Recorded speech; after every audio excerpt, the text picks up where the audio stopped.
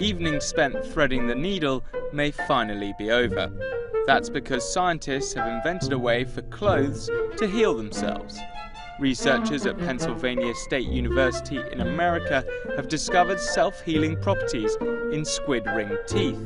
Fortunately for squid around the world, the same scientists have developed a substitute bacteria and yeast solution which contains the same healing powers. And you'll be glad to hear the whole healing process takes no more than 60 seconds. Apply a few drops of this magic liquid to the torn clothes, press together, and hey presto, as good as new.